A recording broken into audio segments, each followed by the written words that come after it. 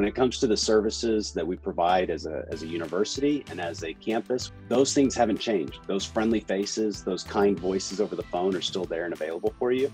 The greatest resources that I would encourage students to consider is each other.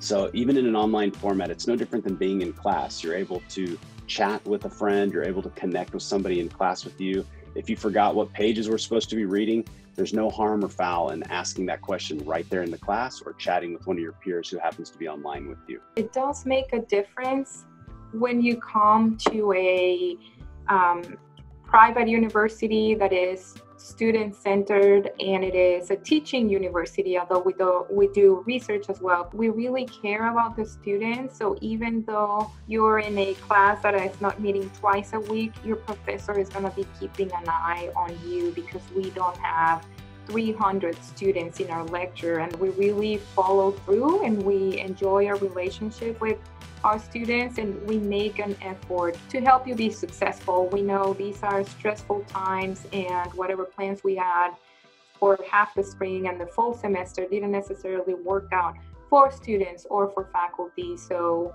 we have our students in mind when we design the classrooms, and the classroom experience may be different this semester, but we still have our students in mind and we want them to be successful.